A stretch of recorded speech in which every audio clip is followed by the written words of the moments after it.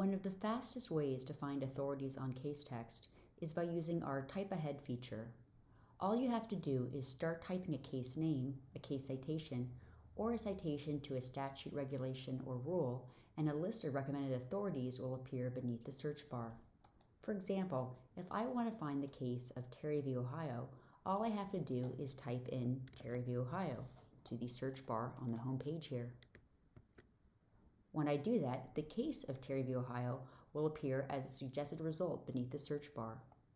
I can then just click on the suggested result to go right to my case. I can also pull up a case by citation. So here, I could type in the citation for Terry v. Ohio right into the search bar to fetch the case that way. Doing that will also cause my case to auto-populate as a result beneath the search bar. And the same process applies to statutes, regulations, and rules.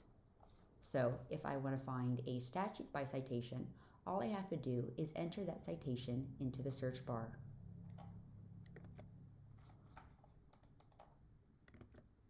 When I enter the citation, I get a link to my statute beneath the search bar right here.